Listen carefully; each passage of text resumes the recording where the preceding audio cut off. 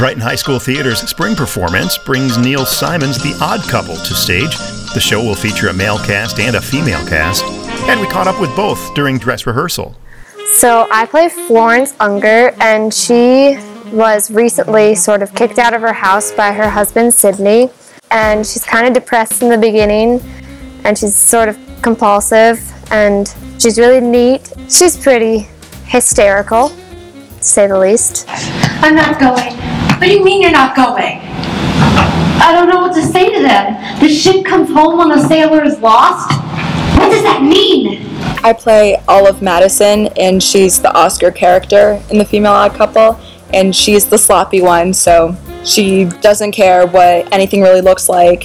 Her apartment's a wreck, and she's also divorced and is in dire search of a man.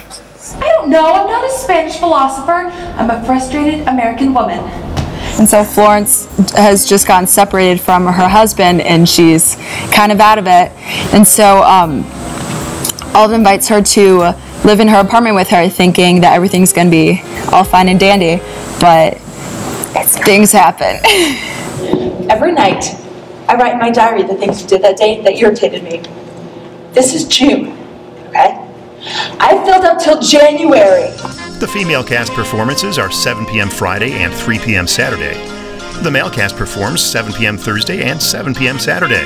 We are Felix and Oscar of the male version cast of The Odd Couple. So I play Felix. He is definitely his defining quality is his cleanliness, his neatness. However, he is also extremely anxious, neurotic, and just in general a very tense man. And I play Oscar Madison, who is just basically the polar opposite of Felix. He loves everything just sprung about, really dirty, really messy, and just doesn't care at all.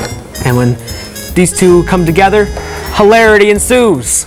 I was wondering how long it would take. How long will it take before I got on your nerves? I didn't say you got on my nerves. Well, it's the same thing. You said I irritated you. No, I didn't say you irritated me. You said you irritated me. I didn't say anything. Then what did you say? I don't remember what I said. What difference does it make what I said? It doesn't make any difference. I was just repeating what I thought you said. Oh, don't repeat what you thought. I saw it. You said. Repeat what I actually said. My God, that's irritating. So at the beginning of the show, Oscar's, the slob. He doesn't care. He's just really lazy and doesn't want to do anything.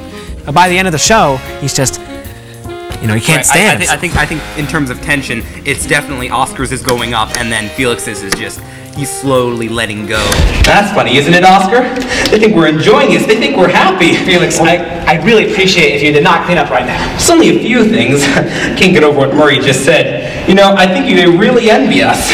Felix, please, I'm not through dirtying up for the night. Rocket. So this production is sort of an intimate affair with the black box. We have the audience about 3 feet away from this table, actually. The show is very intimate with the characters, but also we want the audience to be part of the ensemble as well. It's really great. We got stuff flying everywhere, so watch out. You guys better be careful. You gotta be careful. We got glasses going through windows and people and whatnot. Yeah, so. It's a little crazy. But it's fun. It's fun. It's a lot of fun.